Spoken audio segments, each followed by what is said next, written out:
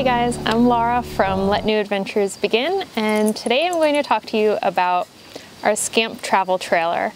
We've been the owners of it for a little over a year now, so we put together a list of the things that we really like about our Scamp and some of the things that we don't really love about the Scamp. The first thing that we love about the Scamp as a fiberglass trailer is the fact that it's really lightweight, and it was the reason that we were able to get a travel trailer. It's why we were specifically looking for a Scamp, because we knew it had all the features inside that we wanted at a weight that our Jeep Cherokee could trailer, so we wouldn't have to buy a new vehicle, and that is huge. Now, the downside of that is that they're hard to find. Scamp only makes a certain number every year. It's a small company based in the US, and for us, we were looking for a used Scamp for quite a few years before we found something that was in our price point. And I know a lot of people go through the same process. It's hard to find them. There's not a ton of them out there, and usually once people have one, they hold on to it, so it can be hard to find a used one. If you want to buy a new one, I think the waiting list is somewhere between like 8 months, maybe close to a year at this point in time. So not the easiest thing to get, but in our opinion, well worth the wait. The next thing that we love about our Scamp is the layout. We have the layout with the side dinette, the bed back here that we keep in the bed form all the time, kitchen and bathroom in the front. So it has every possible convenience that we wanted in a camper in a very small footprint. Now, the downside of that is the bed is kind of small. It's roughly like a full-size mattress with rounded corners, and the space from end to end is only a little bit over 6 feet. So if you're tall, the Scamp is really not a good option for you. If you watch our video with the detailed interior tour of the Scamp, we actually give measurements and dimensions of everything, which can be helpful if you're thinking about getting a Scamp. But if you are above 6 foot, the ceiling height of the Scamp is really just not going to work for you. The other thing that we found is the toilet in the bathroom is really high. You have to like climb to get onto the toilet if you're shorter like we are. So we had to build a little step so that it's easier to get onto there. So you have a couple concessions with the small layout, but all in all, the efficiency of the way that things are fit into this 16-foot frame is really pretty incredible. Now, the fact that the Scamp is a fiberglass shell and it comes in 2 pieces, so the top is a single piece and the bottom is a single piece that fit together, so there's only one seam that runs around the outside. That's a huge bonus for decreasing the risk of getting a leak.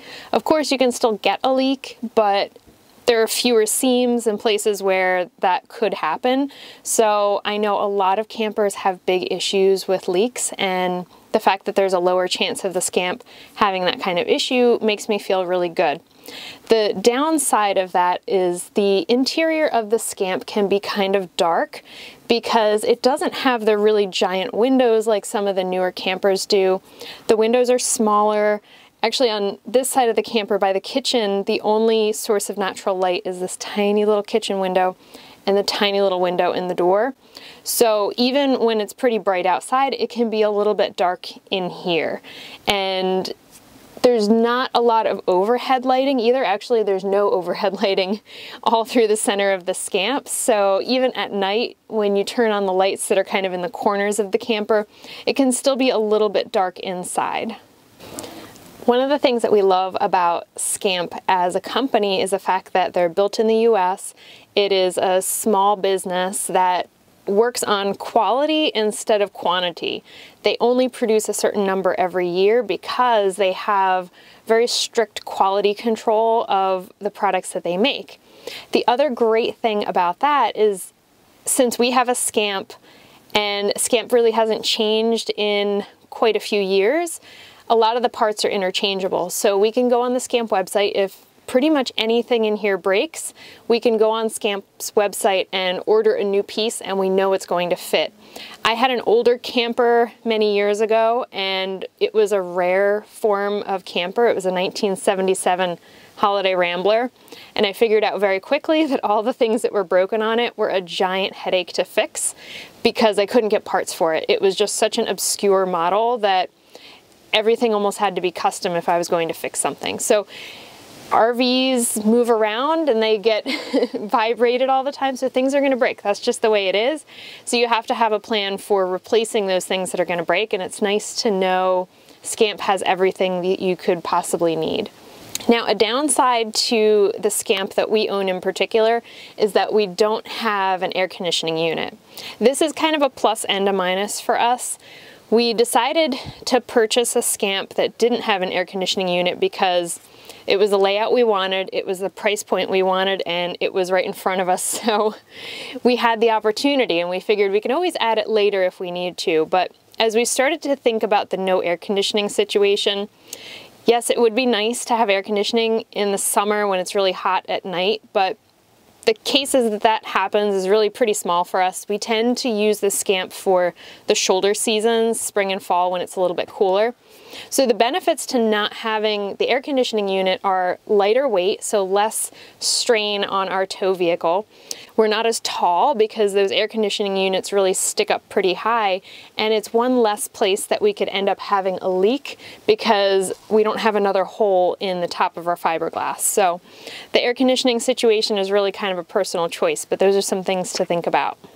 One of my favorite things about the Scamp is the very cute kind of vintage feeling that they have inside. Now, our Scamp went through a cosmetic update in the spring of 2020. So we repainted all the cabinets and changed some of the interior so that it was brighter, and we got rid of the original wood grain that was on all of the cabinets, which I really didn't like.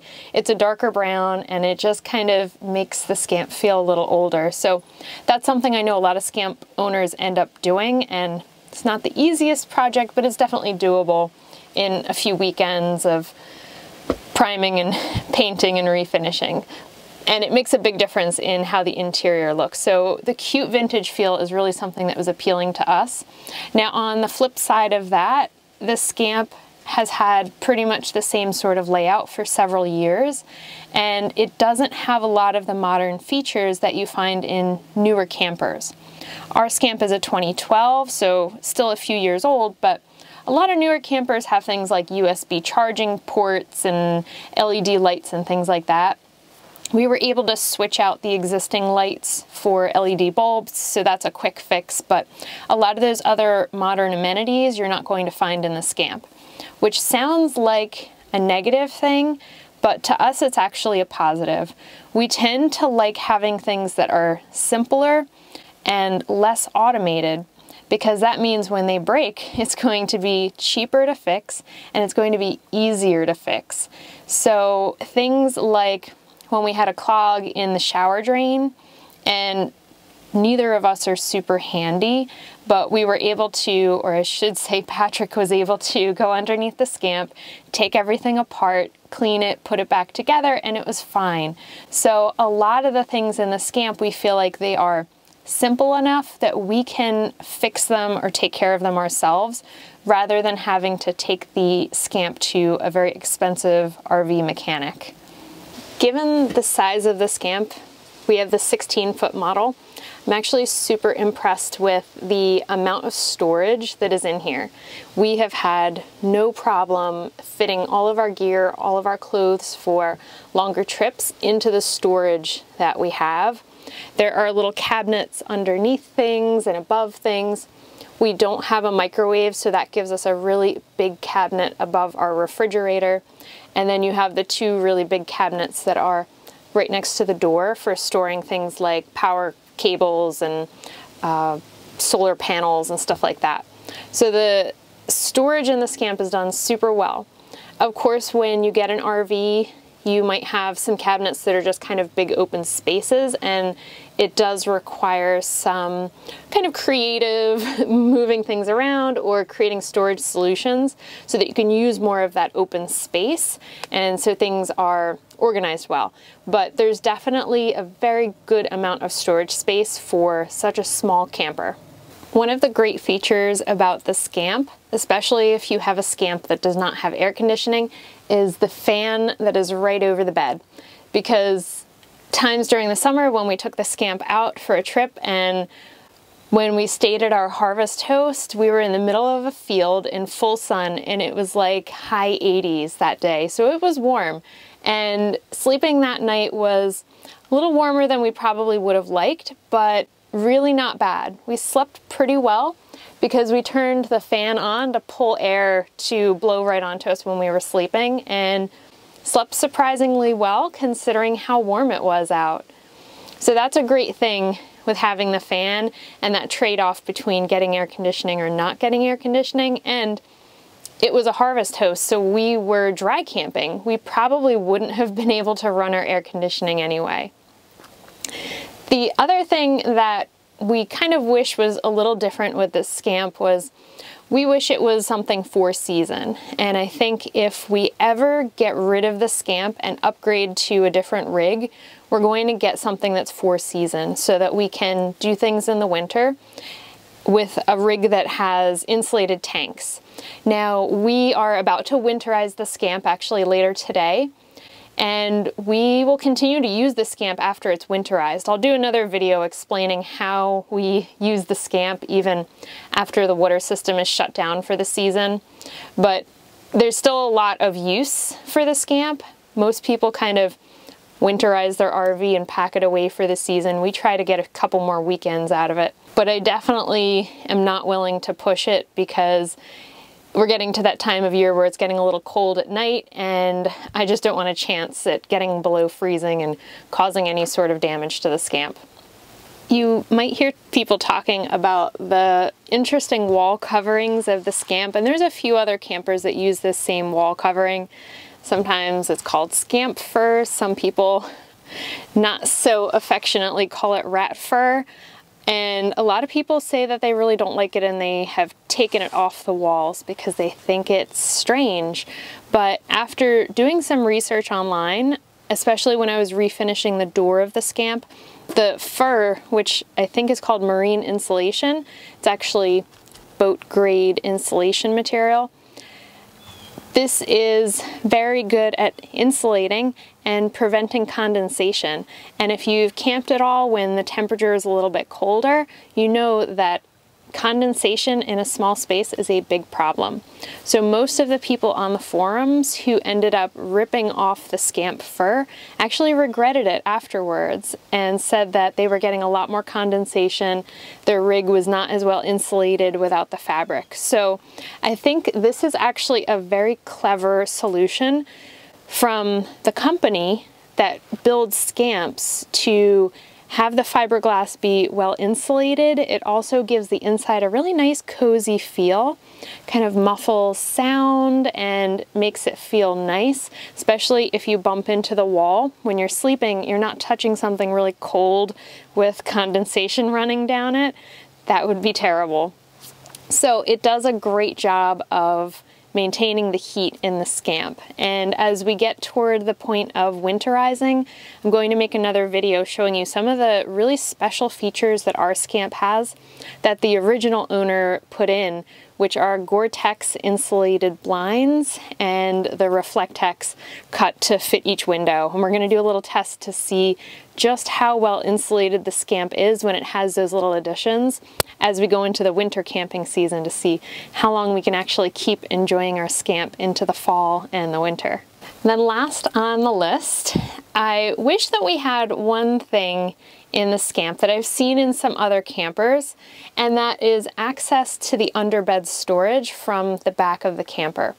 So that would involve another moving part and another seam in the fiberglass, which could be a good and a bad thing. Of course, it opens up another point that could possibly leak at some point, but I think it would be really nice to be able to open up the back and reach all of the storage that's underneath the bed, because there's quite a lot of space under there, and sometimes I find myself like crawling under to reach the stuff that's in the back. It would be nice if I could get it from outside, but that's just a small thing that would be kind of nice in the future. The last thing that I really don't like about the Scamp is the refrigerator. So the fridge itself is fine. It works great on propane and it works pretty well on electric. Doesn't get quite as cold as fast as it does on propane. But the thing that I really don't like about the fridge is the process of lighting the burner when you're turning it onto propane. There's this little slot where you have to try to look into to see if the pilot is lighting, and if it's bright out, it's super hard, but even at night, it's kind of hard to see. And we go through this thing every time we try to turn on the fridge of like, doing it a few times, is it on? Go outside and check, not sure, wait a little while, check the thermometer, see if it's getting cold. It should be easier. So my advice to Scamp would be, maybe they already have in the new models, but find a better Dometic fridge system where it's easier to turn on the pilot light when you're using it on propane. So that is our list of things that we like and don't like about our Scamp travel trailer. If you have a Scamp or another lightweight travel trailer, tell us the things that you do or don't like about your travel trailer, or what you think we could do to make the inside of our camper a little bit more efficient. Thanks for watching.